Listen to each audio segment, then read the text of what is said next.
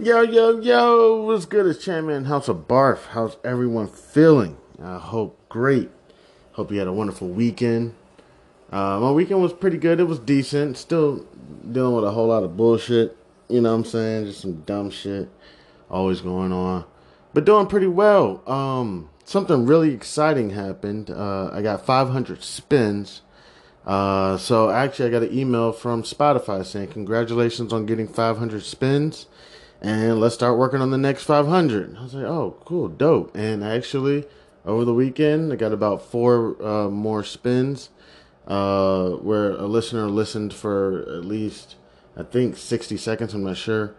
Um, so yeah, moving on to the next 500. I got to make sure I keep myself, you know, keep myself clean, keep out of trouble and whatnot, keep staying focused, because they say devil's hands, uh idle hands, devil's playground. So that shit's real. This shit, you can sit down for a little while and stew on some shit. So really don't know what's going on in the market right now. I know there's some great news with, I believe it's Nvidia doing earnings. Let me see, I think let me see Zoom's earnings. um Let me see. I'm looking at Zoom's quarter three earnings, 5 p.m. today. So they're gonna report aftermarket. Let's see if there's like a excuse me. There's like a earnings whisper. Like, well, right now it's up approximately 1.8% on the day. Um, I'm a little distraught, what I'm saying, after some stuff that's going on the weekend. Um, and then you got these several legal issues that just keep coming. People are trying to fight me, and for a little bit, I kind of just been kind of like, just sitting there, but can't really touch on it. Still got some ongoing issues. Um, so yeah, but so in the meanwhile, I'm not sure if I'll have eligibility. I doubt I will, but on plays like Zoom. On plays like Zoom, I think short puts. I'm not giving advice. This is not advice, financial advice, nothing. I think short puts would be nice. Uh, Now, I'm sure that there could be, and don't quote me on all this. I'm still just learning all this stuff. Don't have my laptop in front of me to kind of pull up, see what's going on. I do need to make a couple phone calls. Um, but let me see. Let's just see what's going on in the market. I'm just going to go to cnbc.com. So it looks like it's up on the day. Nothing too crazy. Dow Jones is up approximately 0.25%. S&P 500 is up approximately 0.3%. And Nasdaq is up approximately 0.6%. Now that information may have came out. I'm not sure about the Fed and what they're going to get ready to do. I'm not sure when the next Fed meeting is. Let me see. Next Fed meeting. All right. Looks like the next Fed meeting. Um, where are we at? October, November, December. Looks like December 12th, maybe the next Fed meeting. That's where I think they're already getting prepared that the Fed may not be raising interest rates. If not, we may even start lowering them. So that's going to be real exciting for the economy. I mean, just imagine house sales at least. You know what I'm saying? People starting to put, money down on houses, because I'm pretty sure the demand's there, but people are probably sitting around waiting to see what these interest rates do. I don't really understand much about bonds yet. I'm like, with a bond, if I was to get a bond, I'm holding to maturity. It's just what I do. Not very familiar with trading bonds, so if bond interest rates uh, go down, I would assume that that would make people more interested in buying bonds. Um, Considering the interest rate is down, um, But what would that do to the price? Bonds, their pricing is a little off. So it's like the interest rate drops and I think the price rises. So I'm not sure. So it may not. I'm not sure. I got to do my research. It may not make bonds because if the interest rate goes up, then I believe the prices come down. I think that's the way bonds kind of work. In a sense, it's kind of like if I owe you $100 at 10% interest, then I owe you $110. But if interest rates go up, to 12%, now I can't. We have a deal. I can't owe you now. I owe you $112. No, so the price comes down to, let's just say, like, I don't know what that would be, like 98. Now the price of the bond's 98. The interest rate rose up 2%. You know what I'm saying? So now the bond price comes down, so that I still owe you the $100. You know what I'm saying? Or the $110. So that's just kind of how it works with that. As far as trading the bonds, I'm not an expert yet because there's also the yield to maturity, yield to par, I believe, and current yield or something like that. So you kind of just based on those yields, you kind of like determine, you know what I'm saying, I guess where to buy and sell your bond. So, again, if interest rates are about to lower, the prices of bonds are probably about to go up, So if you bought your bond at a higher interest rate at a lower price and the bond yields are going to come down and the price of your bond may go up, I guess that's when you would sell your bond at a higher price. As far as shorting bonds, I don't know anything about that. I barely know how to trade a bond. If I get a bond, I typically, and we've discussed this before. A bond basically is just saying I owe you. So if I get a bond, I'm just holding till maturity, just when it expires. And what I mean by that is, so when you get your bond, you have a bond price, you have your interest, your coupon, and your maturity date, along with other things like accrued interest. So you have your principal, the amount you put down on the bond, your interest rate, and your maturity date. So that maturity date could be, somewhere between 6 months to like 30 years. So if I get a bond for 2 or 3 years, I'm typically just going to hold that bond for the interest rates. Yeah, so I typically just hold to the maturity. So typically with a bond, the kind of way it goes down, that's one thing I like to do at House of B.a.r.f. is be sure to make sure I explain things, as we go over them. So with a bond, again, it pays in 6-month increments. So if you get a bond now in, what month are we in? November? If you were to get a bond right now, your 6 months would be November.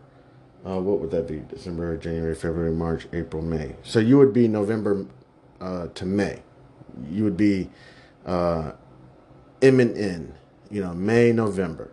Yeah, that's when you would get your biannual interest payments. Your coupon is the interest rate that they're willing to give you.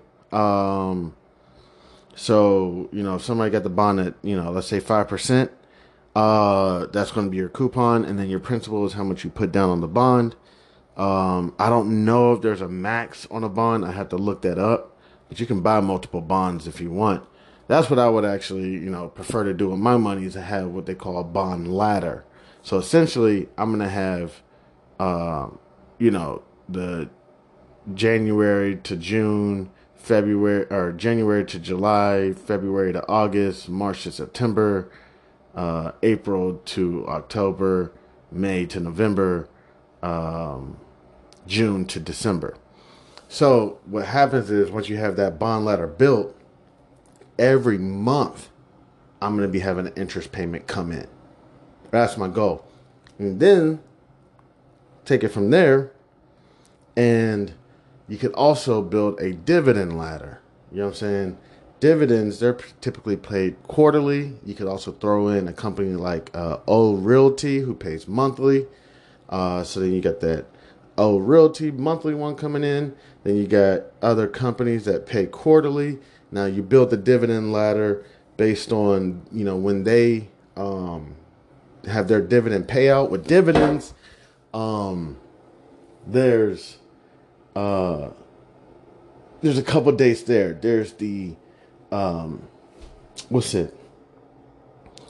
The ex-dividend date, then the record date, and then there's the dividend payout date. So typically dividends will come out quarterly.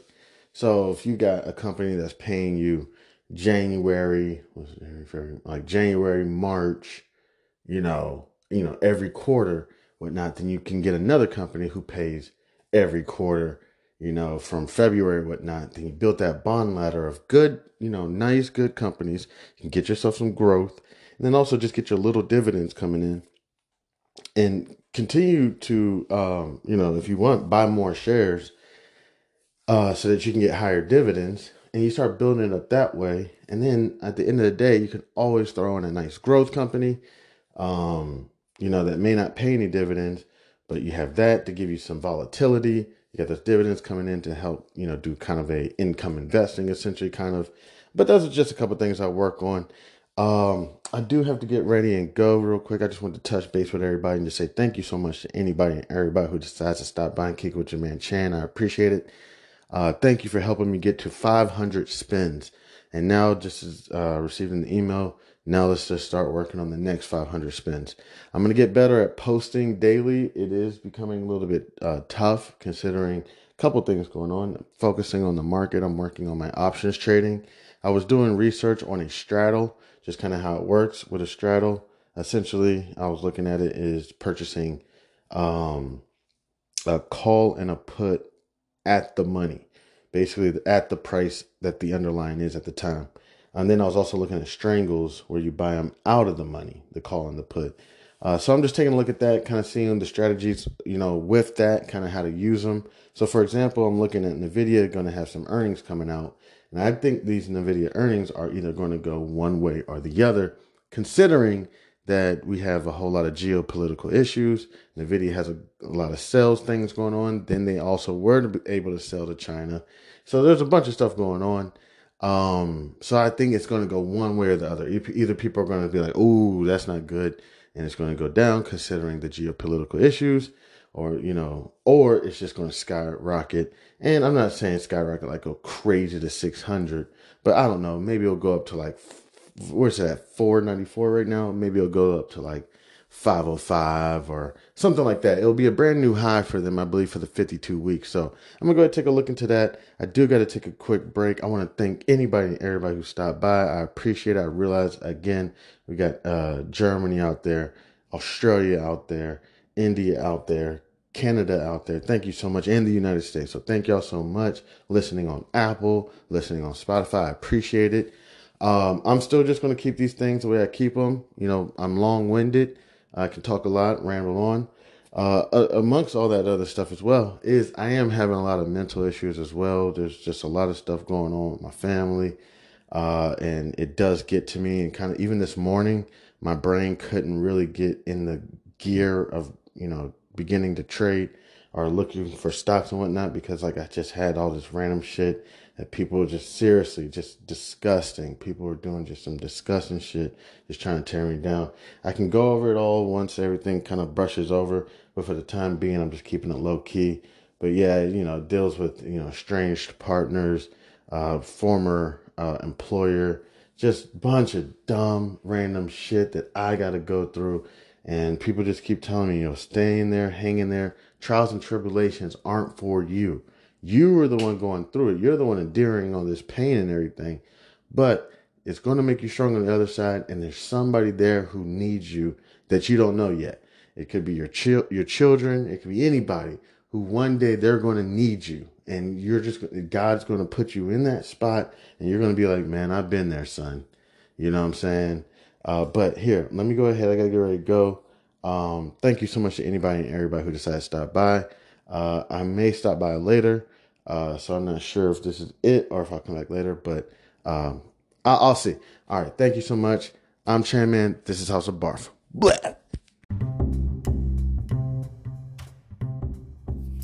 Introducing the Listener Support Program, fueling the future and quality of House of B.A.R.F. Dear loyal listeners, at the House of B.A.R.F., we strive to bring you the most engaging, informative, and entertaining content every day into the world of business, accounting, regulation, and finance. We strive to provide you with expert knowledge, practical tips, and thought-provoking discussions to help you excel in your financial endeavors. We are dedicated to fostering meaningful conversations, sharing valuable insights, and creating a community of like-minded individuals who are passionate about business, accounting, regulation, and finance. Producing high-quality content requires dedication, resources, and effort from a talented team of one, me, but in the future, hopefully I'll have a team. That's why we are excited to introduce our Listener Support Program. This initiative allows you, our cherished audience members, to play a pivotal role in shaping the future and the content and assuring House of B.A.R.F's sustainability. In the future, becoming a supporter, you will be able to enjoy a range of exclusive benefits. Benefits that I'm hoping to be able to bring eventually: early access to episodes, access to episodes that are not, public, that are not accessible to everyone, possibly even create better content. And then all those mistakes I make, maybe I'll put them in a separate episode. You'll be able to get some behind the scenes stuff, and other exclusive things such as merchandise. Possibly I have, a children's book coming out, may be able to offer that. Your support goes directly towards enhancing the quality of our content, expanding our reach, our research, and investing in new resources and technology to bring you even better experiences. Your contribution will help us continue to deliver thought-provoking discussions, captivating stories, and insightful I didn't mean to say that. Maybe in the future, may possibly interview someone that will keep you engaged and inspired. Join us in shaping the future of House of B.A.R.F. by becoming a supporter today. Your generosity empowers us to keep our conversations alive and ensures that we can contribute to provide valuable content to audiences around the United States and hopefully in the future of the world. To support us, simply visit podcasters.spotify.com. Then you can get to House of B.A.R.F. Also, it is on Spotify. And support this podcast and become a supporter, and choose a membership tier that aligns with your preferences. Every contribution, no matter how small or how big, makes a meaningful impact and is deeply appreciated. Thank you for being an essential part of our journey. With your support, we can reach new heights and create content that truly resonates with you, our incredible listeners. God bless. Happy listening. I'm Chanman. This is House of B.A.R.F. Again, if you would like, you can visit podcasters.spotify.com/pod/show/Chan-man7. And you can go to support this podcast and become a supporter today.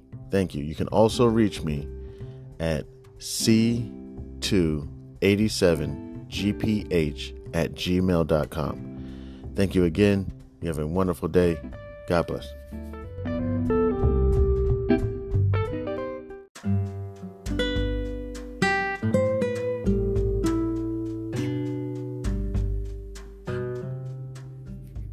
I am thrilled to introduce you to an exciting new storybook journey that I believe will capture your imagination. Allow me to present Langston Mankson's Kool-Aid Stand Adventure, a compelling short story that promises to transport you to a world of interest, excitement, and learning. The title of the book is Langston Mankson's Kool-Aid Stand Adventure by Chandler Hayes. In a world of colorful imagination and captivating stories, a new children's book has emerged to empower our young minds with crucial life lessons, life skills, and financial literacy. Langston Manxon's Kool-Aid Stand Adventure is a cheering short story written by a talented Black author who understands the importance of equipping our youth in the early stages of life with the tools they need to navigate the realm of money, savings, and smart choices. Meet Langston Manxon and his imaginary best friend, Zonky, a pink elephant, two curious souls who embark on an adventure around the vibrant landscape of Wichita, Kansas, where Langston Manxon sets out to accomplish multiple goals and is met with obstacles that he must overcome. Langston Manxon and Zonky discover valuable lessons of talking about finances in the home in order to gain knowledge. Langston Manxon, with a little bit of confidence, the guidance of supportive parents, the help of community members like Mr. Tiller, and his imaginary best friend Zonky, Langston Manxon learns about the value of money and how to save, the importance of making thoughtful spending decisions, the significance of thinking outside the box when met with challenges with money, and the joys of sharing with others. Through relatable experiences and engaging storytelling, young readers are introduced to the fundamental concepts of money, such as earning, saving, and spending responsibly. Langston Manxon set savings goals, teaching children the importance of planning for future needs and dreams. The book celebrates diversity and the different perspectives on money, shedding light on its role in different people's lives. The characters' interactions emphasize the joys of serving others, the gift of sharing, and making a positive impact in their community. The pages of Langston Manxon's Kool-Aid Stand Adventure come to life with vibrant illustrations. The colorful and imaginative visuals not only captivate young readers, but also enhance their understanding of complex financial concepts. Langston Manxon's Kool-Aid Stand Adventure is coming soon to bookstores and online realtors. It is a must-have addition to any child's library, fostering essential life skills while sparking the joy of reading. Empower the young minds in your life with the gift of financial literacy and imagination. Join Langston Manxon, Zonky, family, and friends on their extraordinary journey of running a drink stand to set them on the path of a brighter future. Your opinion means a great deal to me. I would be honored if you would consider exploring Langston Manxon's Kool-Aid Stand Adventure and sharing your thoughts. Your feedback could play an invaluable role in shaping the future of this project. If you have any questions, comments, or would like to discuss the book further, please don't hesitate to reach out to me. Your support in spreading the word about Langston Manxon's Kool-Aid Stand Adventure would mean the world to me, and I deeply appreciate your consideration. I am a passionate advocate for financial literacy. Me, Chandler Hayes, and am excited to join the community of storytellers. With a background in finances, I am driven to inspire children to embark on their own adventures of learning and discovery through the power of literature. Langston Manxon's Kool-Aid Stand Adventure is a heartfelt endeavor to promote financial literacy in a fun and accessible way. As a Black author, I'm committed to providing children of all backgrounds with the tools for success, and I am proud to contribute to a more financially informed generation. Thank you for taking the time to explore this advertisement, and I look forward to the possibility of sharing this extraordinary literature adventure with you. Please feel free to contact me. You can reach me at the email c287gph@gmail.com. All right, thank you. Warmest regards. Have a great day. God bless.